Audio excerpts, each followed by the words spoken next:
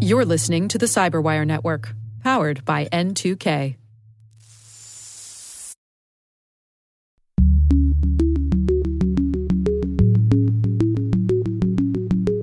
If we don't continue to fight for that, we're going to lose every possibility of living in a more secure, in a more protective environment without Big Brother, without big technology knowing every single step that we take, when we leave our homes, when we're sleeping, who we're talking to. We're going to get to the point where we're going to be fully exposed and there will be nothing left that we can do about it. Hello, everyone, and welcome to Caveat, the CyberWire's privacy, surveillance, law, and policy podcast. I'm Dave Bittner, and joining me is my co-host, Ben Yellen from the University of Maryland Center for Health and Homeland Security. Hello, Ben. Hello, Dave. We are taking a bit of a departure from our usual format this week, and we're going to take a closer look at Apple's recent announcements that they will be enabling scanning for child sexual abuse materials on iOS devices. We're going to be spending the entire episode on this topic, and joining us is going to be our special guest, David Derigiotis. He's Corporate Senior Vice President at Burns Wilcox. While this show covers legal topics and Ben is a lawyer, the views expressed do not constitute legal advice. For official legal advice on any of the topics we cover, please contact your attorney.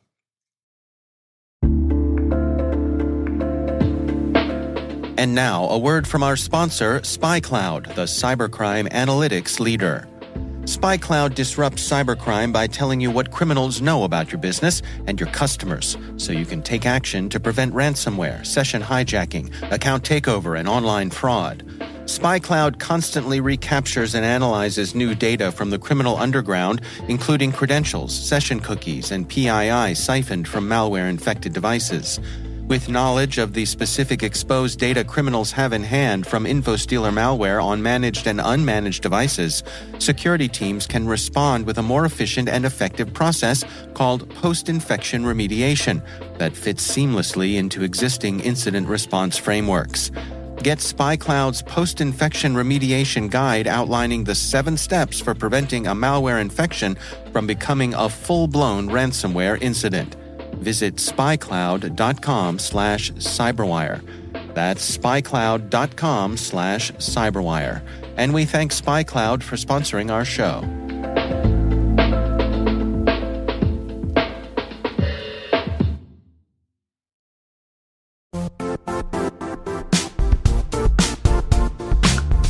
Now, a word from our sponsor, the Johns Hopkins University Information Security Institute, currently seeking qualified applicants for its innovative Master of Science in Security Informatics degree program. Study alongside world-class interdisciplinary experts and gain unparalleled educational, research, and professional experience in information security and assurance. Interested U.S. citizens should consider the National Science Foundation's CyberCore Scholarship for Service program, which covers tuition and a $6,000 annual professional development allowance, as well as providing a $37,000 additional annual stipend. Apply for the scholarship and the fall semester by March 1st. Learn more at cs.jhu.edu/MSSI.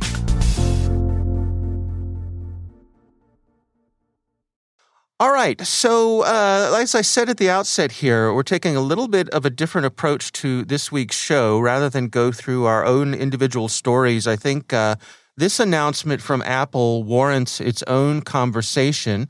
And before we dig in, Ben, of course, we want to welcome our special guest this week. Happy to have David Derigiotis return. David, welcome. Thank you, Dave. Thank you, Ben. Great to be here. David is a corporate senior vice president at Burns Wilcox, and we're happy to have him with us. I want to start the conversation by saying that we're going to do our best this week to focus on the policy side of this issue. I think a lot of other people have addressed the technical side of this, how the engineering, the encryption, all of those things that are going on behind the scenes. And there are plenty of places to hear conversations about that side of things. We'll have some links to some other podcasts. The ATP podcast, the Accidental Tech podcast, did an excellent discussion. We'll have links to those in the show notes. Let me start off. Let's just sort of do a little taking the temperature here. Ben, why don't I start with you? Can you just give us a little bit of an overview of your understanding of what exactly is going on here?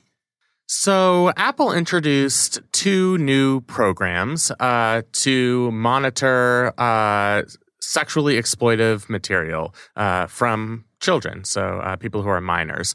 The first one I have fewer civil liberties issues with. That is an algorithm that recognizes nude images in the iOS messaging application.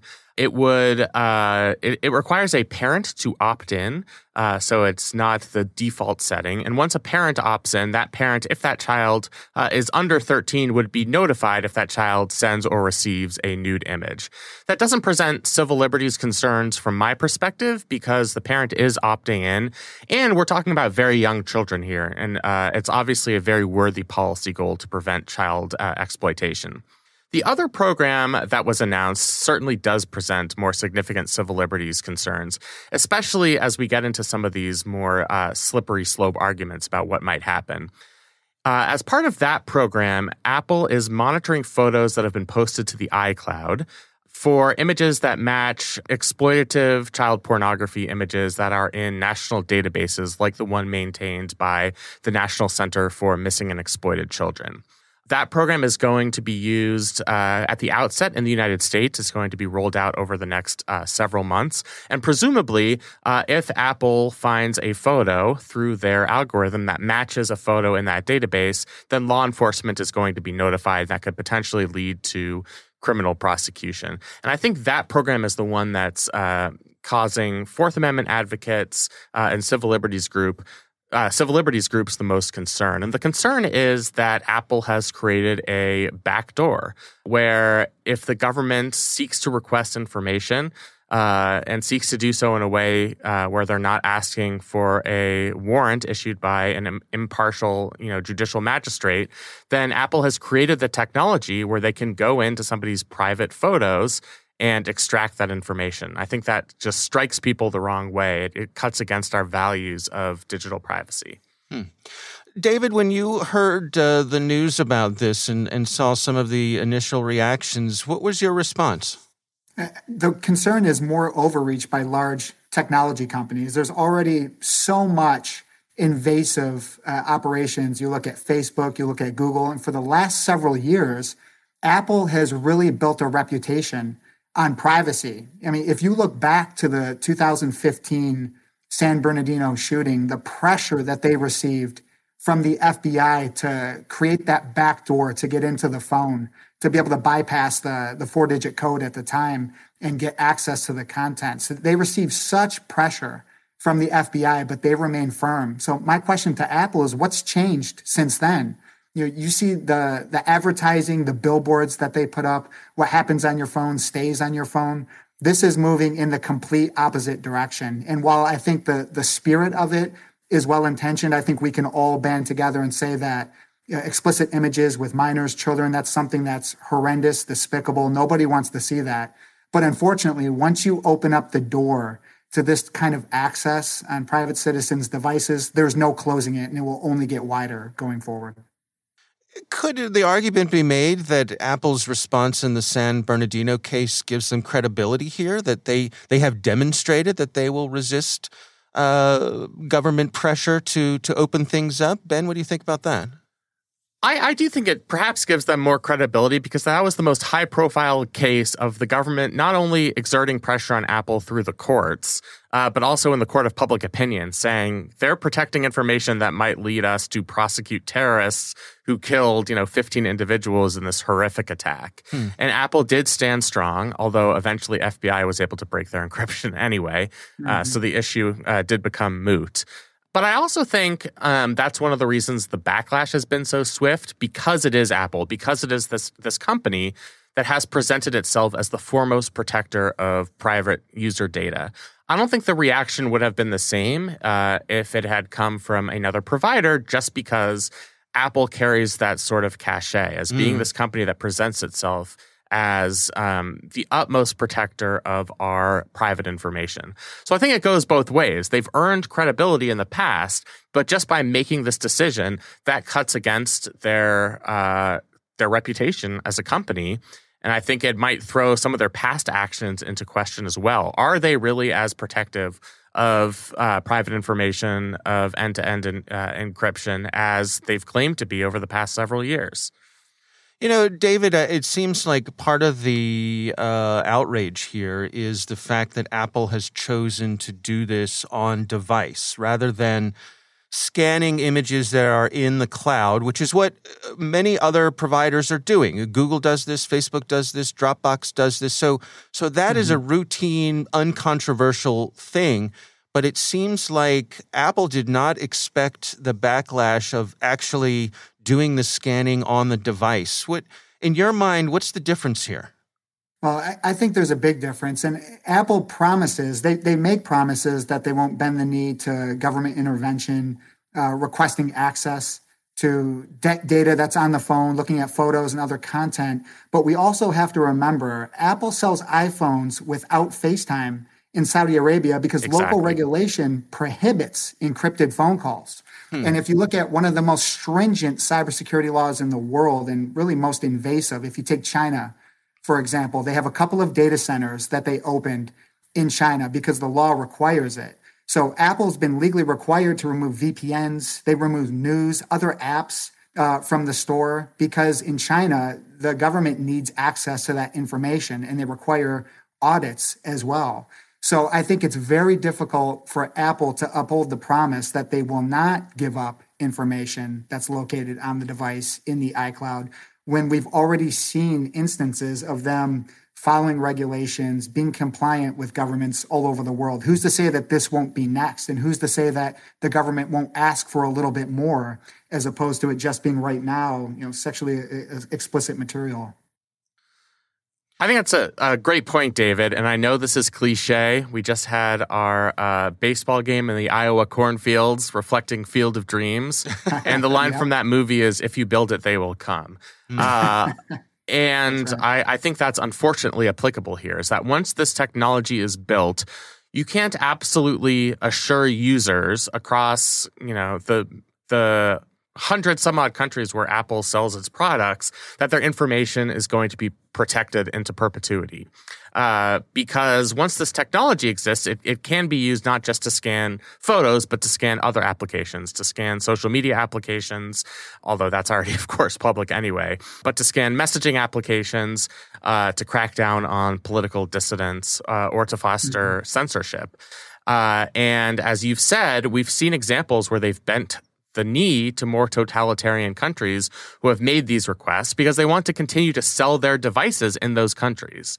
So once this technology exists, there are going to be governments across the world, and not governments that are particularly friendly to civil liberties, who want to exploit this technology for their own purposes. And it's going to be much harder for Apple to go to these authorities and say, we're not going to do that, when now these authorities are fully aware that Apple has the technological capabilities to do so. Child sexual abuse material is a special category. And the National Center for Missing and Exploited Children, who heads up the database for this, they have a special status when it comes to this sort of thing. I mean, it's my understanding, they are the only organization in the U.S. who is allowed to house these materials because they have to, in order to create the database, they have to do this. How does the fact that this is a special category of crime play into this, if at all? Ben?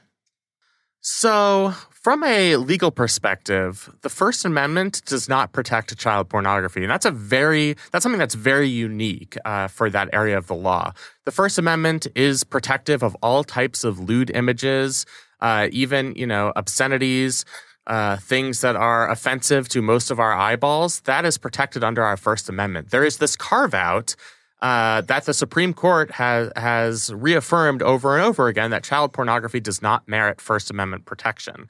partially because it is its separate category in that it is extremely exploitative of children. It can have real-world effects. It's not theoretical. So I think we have to keep that perspective in mind, and that's why Apple is rolling out this technology in these circumstances to apply to these exploitative images, is that we know that sexually exploitative images of children does carry this sort of extra weight. It falls outside areas of First Amendment protection in a way that all other types of speech, be it political speech, personal expression, do not. So I do think it carries, some sort of extra meaning, not just morally, but within our legal system as well. David, do you suppose that this adds a layer of anxiety to folks who are using iOS devices, knowing that, it's hard to imagine. This is such a horrible crime that I think the possibility of being falsely accused of it could cause anxiety for people. And I'm not one who believes in that argument that, if you're not doing anything wrong, you have nothing to hide. That's, I think, runs counter to many of the things in our Constitution. But I can see, this is a new level of surveillance, and it's on your device. It's there. It's there all the time. If you're using iCloud photo services, it's there. That's sort of the ball game, yes? I completely agree, Dave. And look, Apple has been, for the last countless years, they've been a company that promotes privacy. They've been a company that's used their edge in this space to gain a competitive advantage over the likes of Google, over the likes of Facebook. So they've been the one leading the privacy charge. And I think that the American public, we've just seen countless data breaches. We've seen constant issues of rogue employees, threat actors that are accessing our personal information. There's not a day that goes by where you don't see a new headline surrounding ransomware, exposing sensitive and confidential medical information, whatever it may be. And Apple has really been the leader. They've been at the forefront of promoting privacy, of promoting keeping your information secure. So I think that there is a heightened level of anxiety because now you have big tech reaching directly onto your device in ways that I think a lot of people don't realize can happen. So what photos you have, the text messages you're sending, the contacts that you have, so many companies constantly scrape, they go after this information, they share it. And now we have another instance of a program. Again, it's in the best spirit, that the intentions are very favorable in terms of stopping the spread of this type of information, stopping the spread of sexually explicit material as it relates to children. It's in theory a good idea, of course. But again, if somebody is wrongfully accused, if there's a threat actor internally, if there's a rogue employee, there are just so many ways for this to go sideways, for it to go wrong. And I think Apple has announced, they did say that the number was astronomical. I think it was 1 in a trillion, that there would be no false positives, or 1 in a trillion false positives. So it's very unlikely. My concern here is, again, they are coming onto your device, onto your personal information. What's going to happen if somebody gets into Apple, if they're able to access information that they wouldn't have been able to access previously had it not been for this program? What if a rogue employee decides to do something that they shouldn't do, if they're going to get some type of payoff from a criminal? And then again, what's the next step from here? As Ben mentioned, what does this lead to? Once this door is opened, it can only get wider. You can't go backwards. Yeah, and as we're recording this, this morning I saw on social media some folks in cybersecurity, or there are GitHub projects underway where people are starting to experiment with creating adversarial images to counter this, to confuse this, to cloud this, to make this more difficult. So that's a real issue as well. It's a possibility. All right, we're going to take a quick break here. We're going to pay some bills and let our advertiser share their message with you. We'll be right back in just a moment.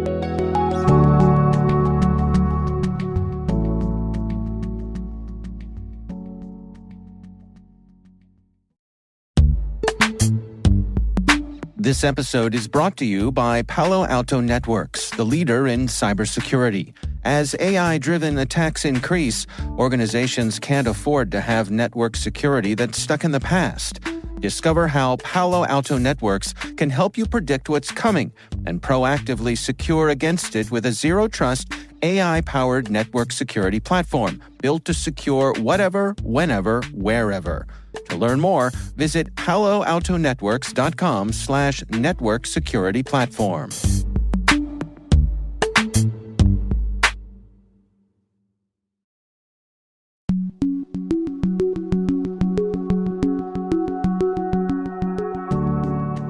And we are back.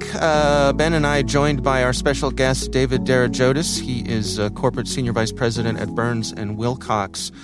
Apple has been very specific and clear about the levels of technology they have put in place here to try to keep things on the straight and narrow when it comes to this.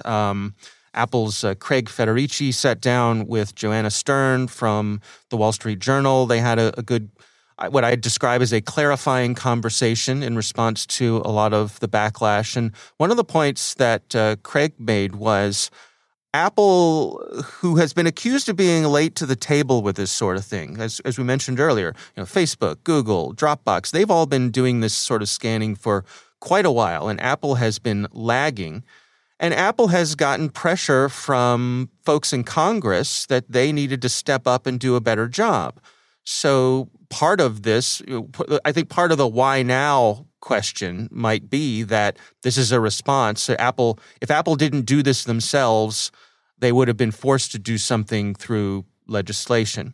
So all that said, the technical steps that Apple has put in place are significant. Craig made the point that you have to have 30 images or so on your device before Apple even gets notified that there's an issue here.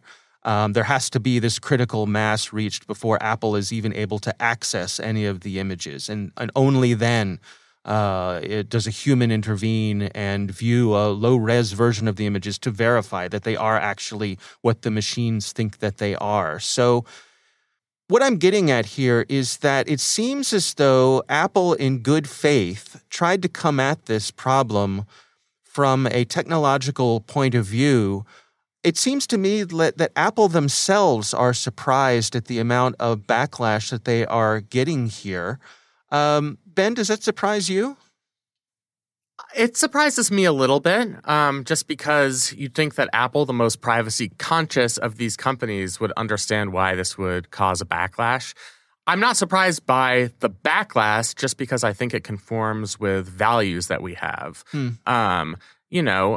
Our Fourth Amendment jurisprudence in this country is built around this idea of reasonable expectation of privacy.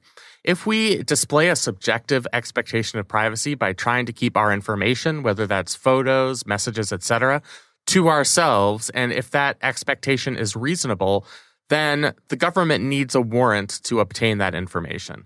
I think even though, that's a provision of the Constitution, it's also a fundamental value that if we seek to keep something private, then the government can't get access to it. And so I think just the possibility, either whether it's through this or something like the Earn It Act, a piece of proposed legislation that would have compelled companies like Apple to take a similar action.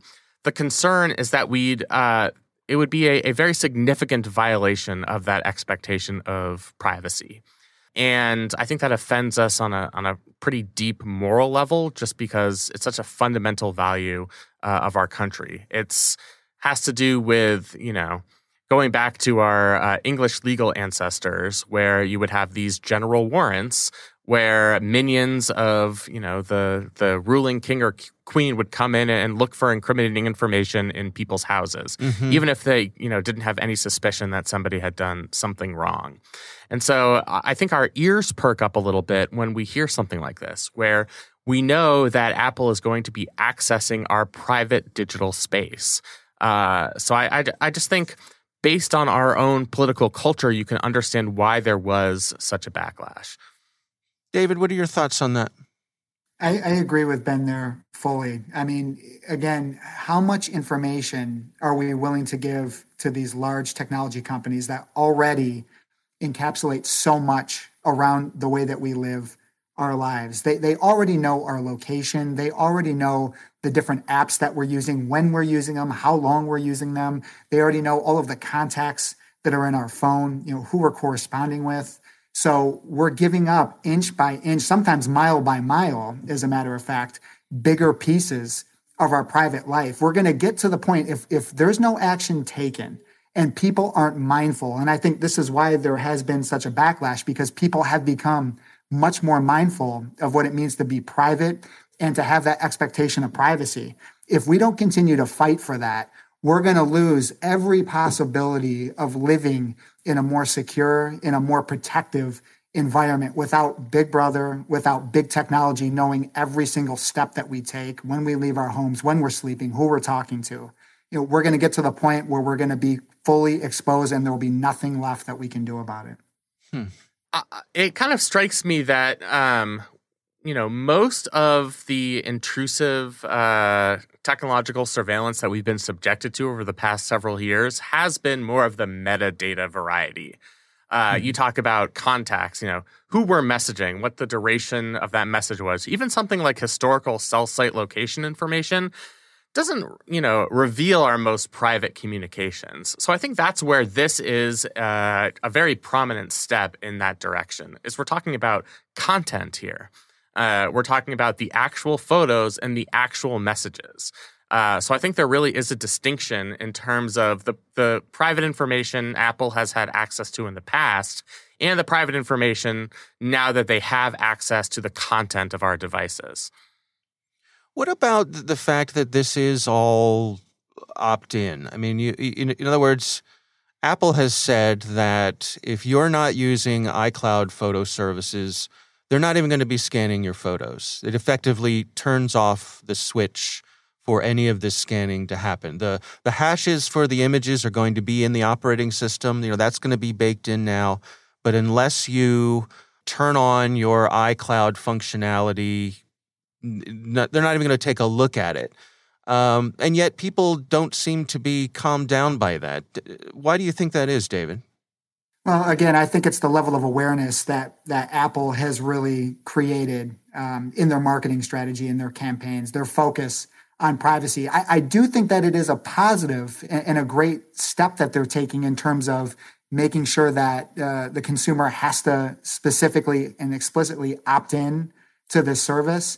But again, we've seen a number of cases, not Apple, but we've seen cases throughout the years where companies make retroactive changes to their privacy notice, to the actions that they're taking, and they just automatically start collecting information, or they're automatically opting people in to the various programs or data collection methods that the company employs. So this is where you as a consumer have to pay very close attention to the terms and conditions, to any future changes that could occur. Because right now it may be opt-in, but who's to say 2 years from now that doesn't change and you're automatically opted in when you do a software update for the newest Apple release.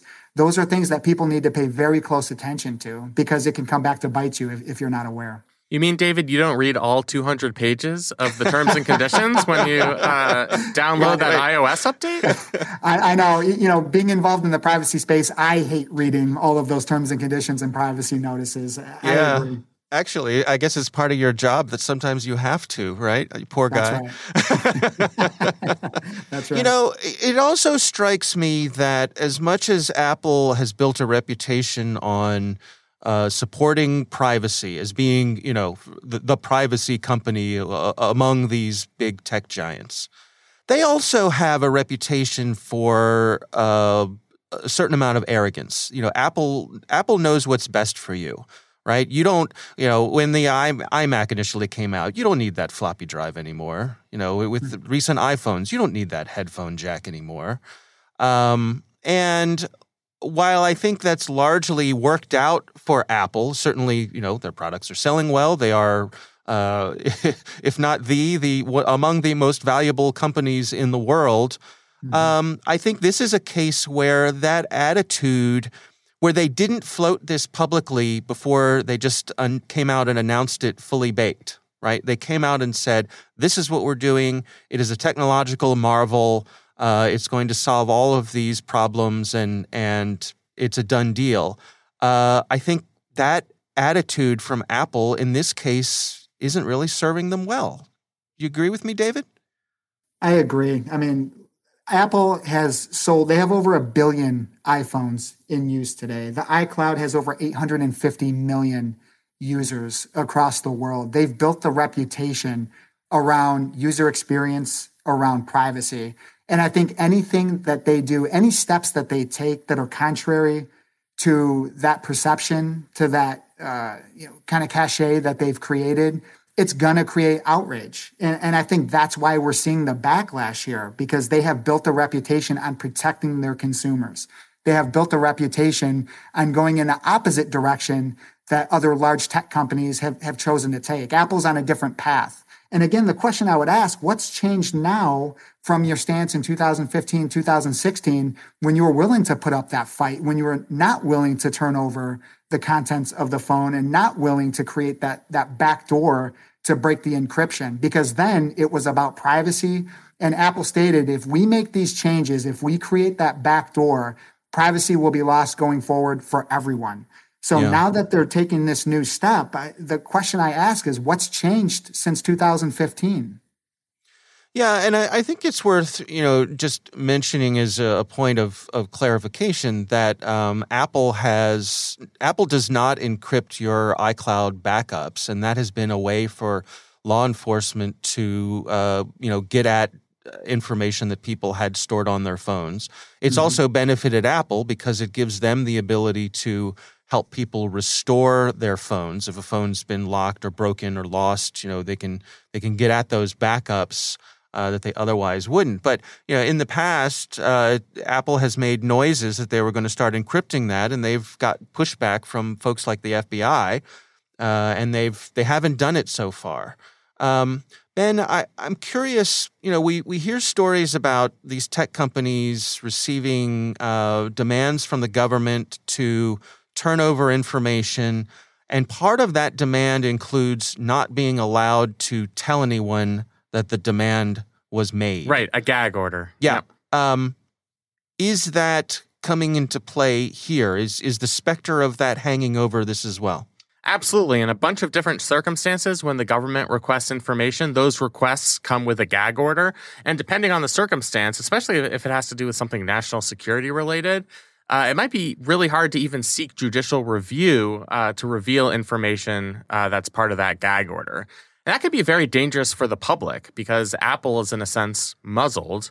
They're not able to share the type of requests that they've been given, whether it's been informal or whether it's been an official subpoena. And that can certainly impact public debate on this. If Apple is receiving a bunch of these requests, but they're bound by gag orders, how are we to know as the public exactly what Apple is asking for and exactly what they are receiving? And that really does depend on the context of the information that's being sought, but it's certainly an issue that's in play here.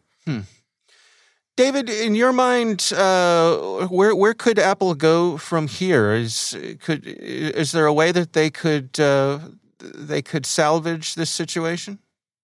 I think for true privacy advocates, there's no turning back for Apple at this point. I don't know if there's any salvaging the messaging that's already gone out, the steps that they're taking. They're not launching this update until the end of this year, and it's going to be in the United States only. So I think it can only snowball and become more of a privacy nightmare going forward as they introduce this in other countries, as they roll it out in other places across the world. My worry is what's going to happen for the citizens in those countries, what's going to happen for us here in the United States years down the line. Because again, they are taking, as it appears, very strong security measures, the hashing methods that they're doing on the phone, matching them back to the NCMEC, the National Center for Missing and Exploited Children. They're doing it in a private manner, in a way that makes sense. My fear is what's the next version of this going to look like for citizens in China and Saudi Arabia? What's going to happen for the citizens when the government says, well, we want to now see different types of communications, whether it's political, whether it's religious? What's going to happen when they start matching hashes to those types of conversations and those types of images? that are being communicated and shared between the citizens. I don't think there's any going back from here. It's only going to get broader and wider in the years to come. A question for either of you. I mean, do the service providers themselves, the Apples, the Googles, the Facebooks of the world, do they have liability for potentially having these images on their servers? Are they protected by, say, Section 230 of the Communications Decency Act, or are they obligated to look for and scrub and report these sorts of images? Well, Ben, maybe I can jump in here for part of this. Section 230 is not all-encompassing. There are some exceptions to what's covered. Federal criminal liability, electronic privacy, intellectual property claims. So I think any type of information that an organization collects, stores, no matter how sensitive, you can look at the most sensitive medical information, procedures, billing information that are stored and collected on individuals. You can look at social security numbers. If they're choosing to store very sensitive, critical data on consumers, it's their obligation to protect it and to store it securely, because they're the ultimate data owner. They are the ones that have this information within their network. They need to protect that data as well. So I don't see a scenario where they will be protected from any type of liability. The more information they collect, it only increases the liability that they have for the consumers that they service. Yeah, that's my read of the situation as well. It also is the Communications Decency Act that we're talking about. So the intention of that act was to limit the exposure of offensive content to children. I mean, Section 230 is one part of that law, but I think while there is a general shield of liability for images or content posted on these third-party networks, it, as David says, it's not all-encompassing. Yeah. And there are ways in which they can be held liable. All right. Well, so final word, Ben. Let me give it to you. I mean, suppose Apple came at this and said, you know what, we're going to reconsider this. We're going to come at this the same way that some of our colleagues have. We're simply going to scan things on our cloud servers. We're not going to do this on your actual device. Do you think that would put them in the clear? Would people be okay with that? I kind of agree with David that the cat's already out of the bag. You can't, stuff this back in just because they have already decided to make the decision to go into people's devices. Now we know, A, that they're willing to engage in such a step, even if they were to retract under a severe public backlash, and B, that the technological capability exists. So even if they were to retract these particular programs, we know that they have the technological capability, and if they were ever sufficiently pressured, whether it's by our government or by Saudi Arabia or by China, into making use of this technology, that the technology exists. And it's now all on the record that this is something that they've developed and are willing to use.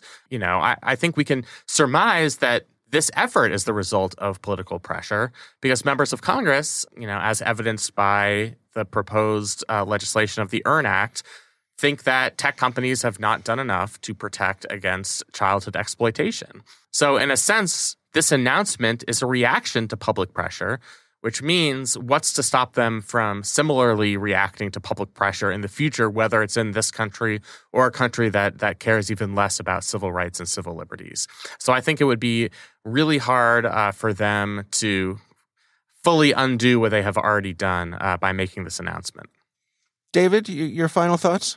I agree with Ben 100% on that. And I think this is just a reminder, if we truly want to obtain personal privacy and protection, we cannot give so much power to any one technology organization, any one company in general. It's important to segment your digital life, having all of the information on, like your Apple device, having all of the communications, the phone calls that you're making, contacts, photos. It puts you at risk, and you're really at the mercy of that company, no matter how strong of a privacy reputation they want to promote. So I think that the biggest learning lesson from all of this is segment your exposure. Don't put all of your eggs in one basket, and make sure you're mindful of how the company operates, what they're collecting, and who they're sharing that information with. All right. Well, gentlemen, a good conversation on a difficult issue. Thanks to you, David Derigiotis, Corporate Senior Vice President at Burns Wilcox. Thank you so much for taking the time to join us today. Dave, it was my pleasure. Thank you, and thank you, Ben. Thank you, David.